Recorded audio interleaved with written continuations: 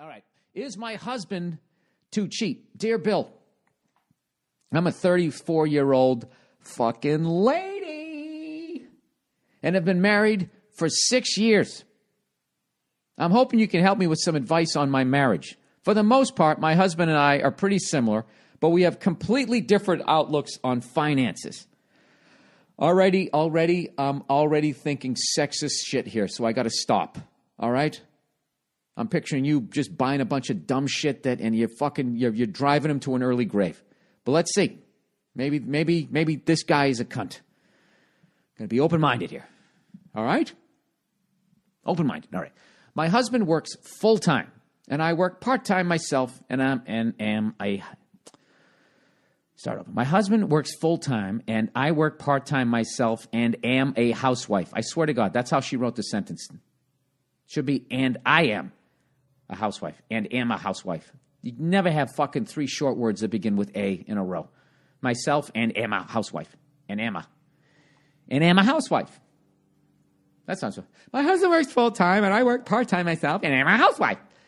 I get it. You fucking spoke this into a speaker, right? That little magic device in your phone. Early in our marriage, we both worked full-time, but it became difficult for me when I would clean the house on days off, and he would not be helpful in sharing those duties. Oh, this guy's old school. Lifting his feet up as you come by with the fucking Swifter.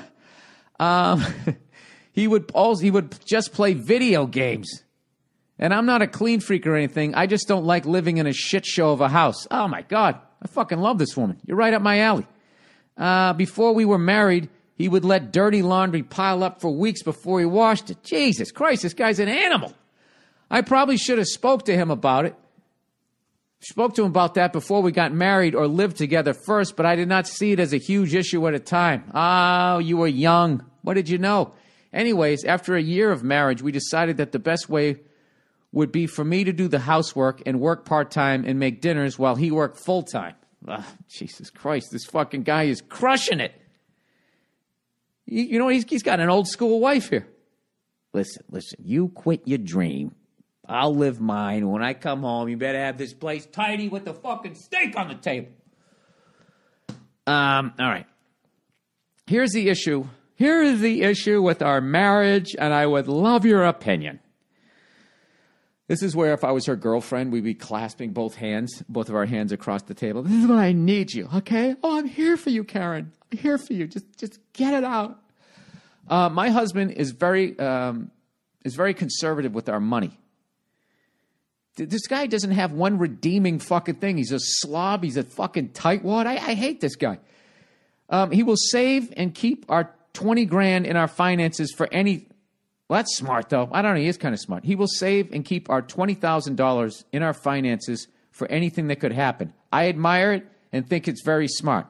However, he loses sleep over it, and we rarely will go out and do anything together as a couple. Yeah, this guy's, he's taking it too far, all right? We make enough money between the two of us to pay our bills and save, mind you. Hey, you don't got to fucking reprimand me. He gives me some amount allowance every month to buy groceries and other personal items. If I use another card, he will confront me and tell me not to use the other debit card. And if I am low on funds for groceries, we need to buy ramen for the rest of the month. All of our arguments are about money. I believe in saving money, but at the same time, I think it's great to live a little and buy items for enjoyment from time to time. I'd love to go out somewhere fun on a date. Oh my God, dude, this is sad. With my husband, without him worrying about money the whole time. I can't buy concert tickets without asking him first to surprise him. This guy is fucking... Likewise, he never surprises me with anything either. If this thing ends with you on your fucking hands and knees scrubbing the floorboards because he wouldn't even buy you a fucking Swiftie, what should I do? I've confronted him about how I think his fear is unhealthy. Am I wrong? I'm telling you. She goes, I'm telling you, it's a rough one, okay? I love it. I love that you threw that in there. She's got a sense of humor. I think this woman's cool. Thanks. I love your comedy and listen to your podcast every week. Go fuck yourself. All right. Yeah, this woman's a fucking champ. The amount of shit she's putting up with. All right? She's got a sense of humor. She's listening to the podcast. You know what? Or maybe she's snowing me. I think you're totally cool.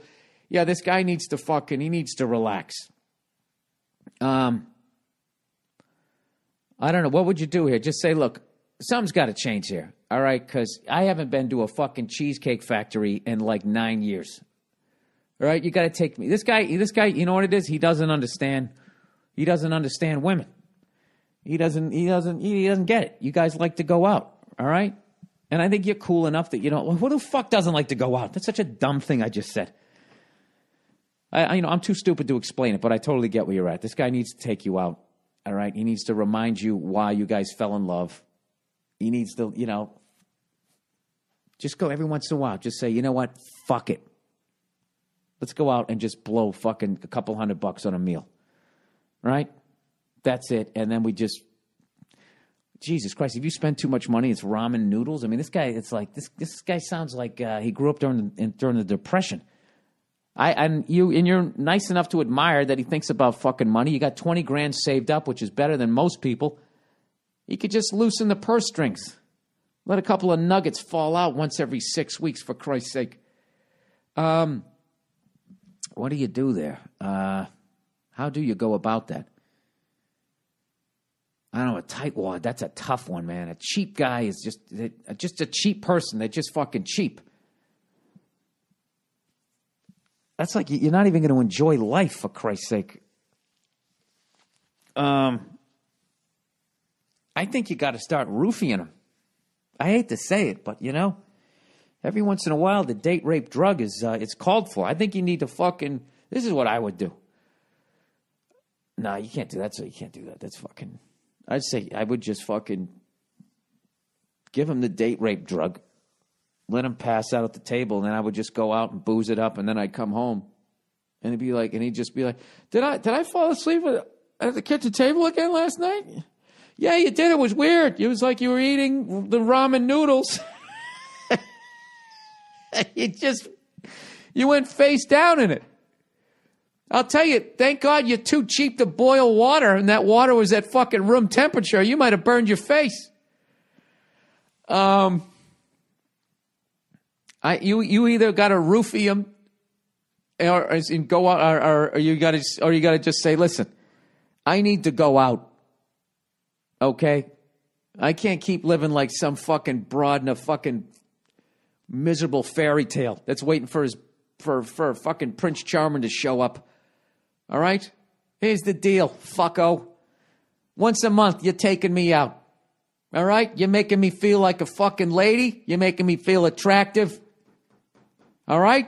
Or I'm going to start fucking working again. I'm sitting here watching your sweaty balls fucking underwear, and you can't even take me to a goddamn Chuck